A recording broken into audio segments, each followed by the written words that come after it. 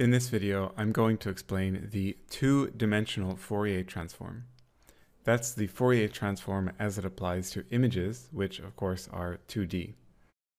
In some sense, the 2D Fourier transform is really just a simple, straightforward extension of the one-dimensional Fourier transform that you've been learning about so far. However, it's not quite that simple. Well, I should say implementing the 2D FFT is really simple. The difficulty is interpreting the results of the 2D FFT. And even more complicated is trying to predict what an image might look like based on its 2D Fourier power spectrum. First, let me explain how pictures are represented on computers. When you have a picture like this, your computer represents this as a matrix, and the color in each element of this matrix corresponds to a number. So in fact, the matrix looks like this. You can see that larger numbers correspond to darker colors. Now I'll explain how to implement a 2D FFT. When the data are in a two-dimensional matrix, you can take the 1D FFT along the columns of the matrix. That will produce a matrix of one-dimensional FFTs, and that you can see in this image here. So now frequency is on the y-axis.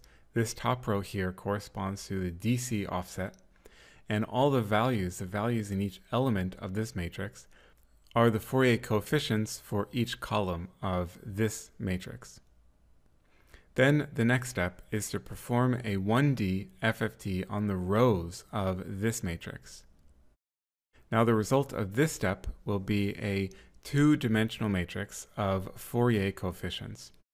The low frequency coefficients are in the corners, and the Nyquist frequency is in the middle. In a previous video, I showed that in some disciplines, people will show the one-dimensional power spectrum with DC in the middle, negative frequencies on the left, and positive frequencies on the right.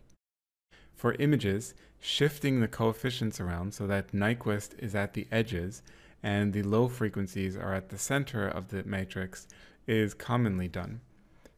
So typically people would rearrange this power spectrum or this Fourier spectrum to show low frequencies in the center, going up to higher frequencies, and then the Nyquist frequency at the corners. Computationally, that's really all there is to the 2D FFT. What's really tricky is figuring out how to map the features of an image onto locations in the 2D Fourier plane. Now, oftentimes when people teach about the two-dimensional Fourier transform, they will immediately jump into showing power spectra of natural images. But I think that makes things really complicated. I think it's better to start with really simple images and first try to build a bit of intuition about how to interpret this two-dimensional Fourier plane. Therefore, what I'm going to do in the rest of this video is show you examples of how spatial frequency, phase, and location affect the results of the 2D Fourier transform. And I'm going to show you this through a series of movies. So first is a movie that will illustrate the different spatial frequencies of an image and how those affect the resulting Fourier transform. So actually I'll just start by running this whole cell. So what you see here is a sine gradient, so it's a two-dimensional sine wave, and the spatial frequency is increasing over time. Here are the two images resulting from the 2D Fourier transform. We have the amplitude spectrum and the phase spectrum. So you'll notice that what I've done here is to change the sine wave frequency over time, but hold all the other variables constant, for example, the phase, the orientation. This is just like a real scientific experiment, where you hold as many variables constant as possible, and you change only one variable at a time in order to understand the effects of that variable independent of all the other variables. Anyway, the important point of this video is to see that as the sine wave frequency increases, the center location of this is moving further and further away from the origin. And that's because the center of this plot corresponds to lower frequencies, and the frequencies get higher as we move further away from the center. Now it looked like this thing was getting wider and narrower, so the width of the peak was changing, but that's actually not a really interesting feature. It's actually just due to the non-stationarities related to the spatial frequency relative to the size of this image. You would see the same thing in the time domain in the amplitude spectrum of a sine wave that has non-integer number of cycles in the time window that you compute the Fourier transform of. Now the phase spectrum, let me run this again.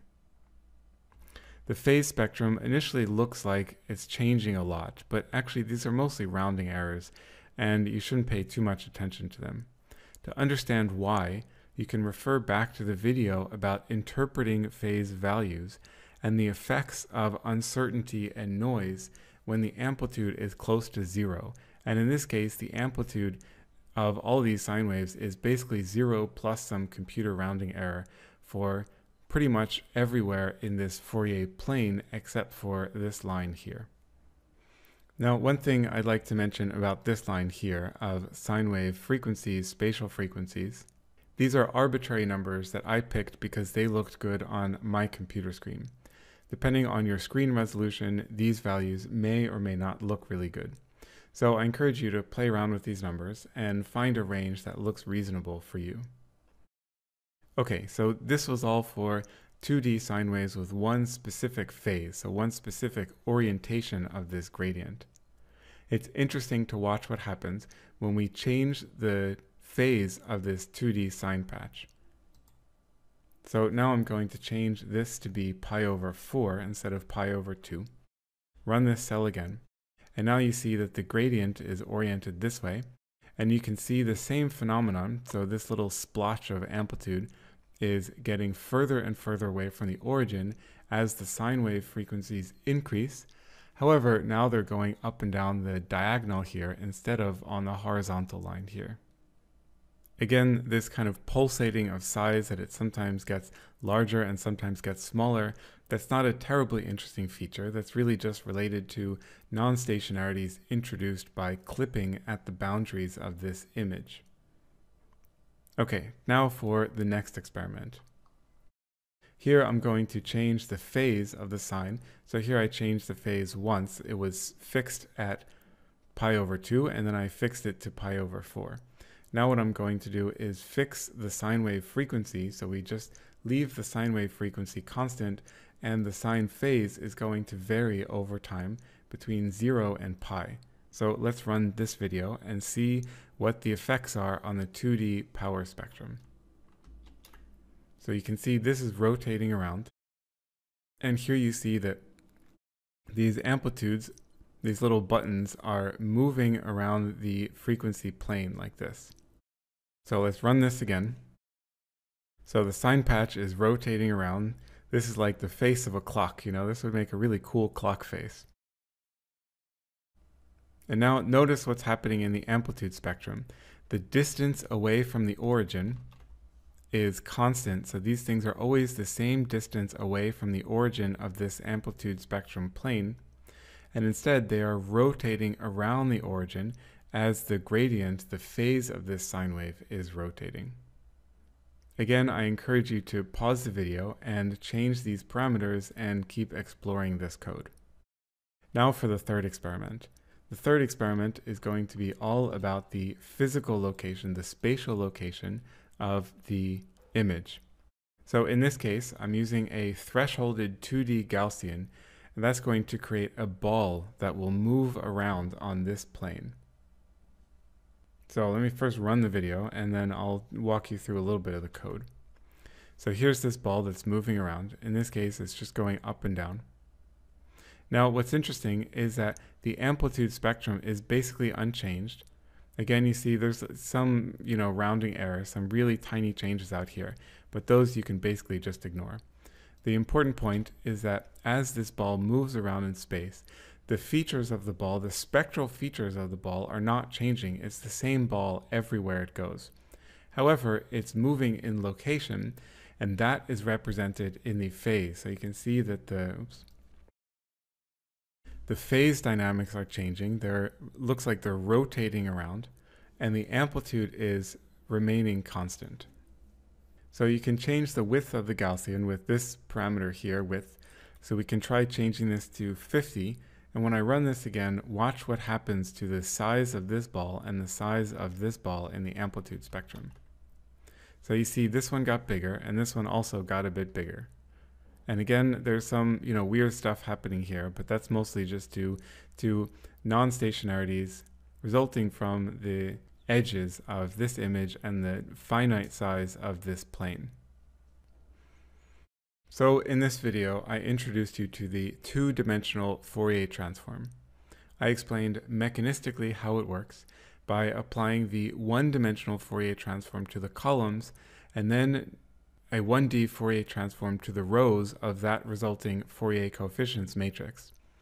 I showed several movies in MATLAB that I hope will help you build some intuition about the relationship between spatial frequency, phase, spatial location, and the two key results from the two-dimensional Fourier transform, which are the amplitude spectrum and the phase spectrum.